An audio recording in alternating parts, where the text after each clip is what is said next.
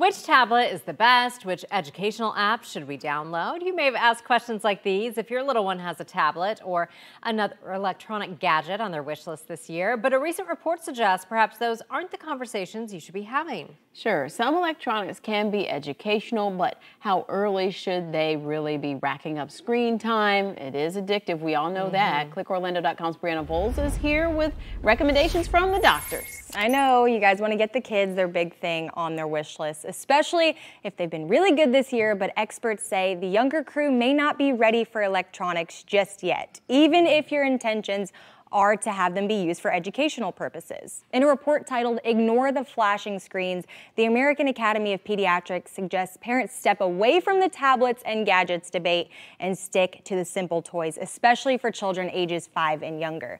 The report says research implies that the best toys need not be flashy or expensive or come with an app.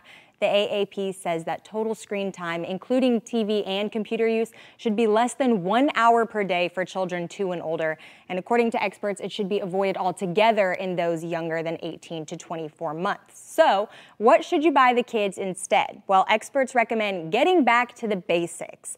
Gravitate toward books, puzzles, blocks, any art-related toys or supplies, or anything you and your child can use to pretend. Experts say any items that promote language and real-life situations are key and recommend physical toys to keep the kids moving.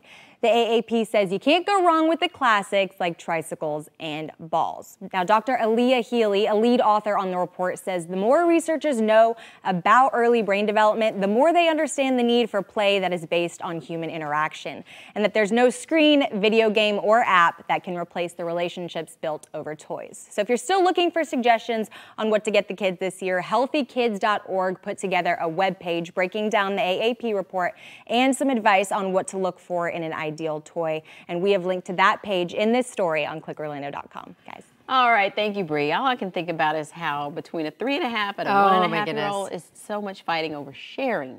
I know, and if you get them each something, the same thing, then it no longer is interesting, right? Of course.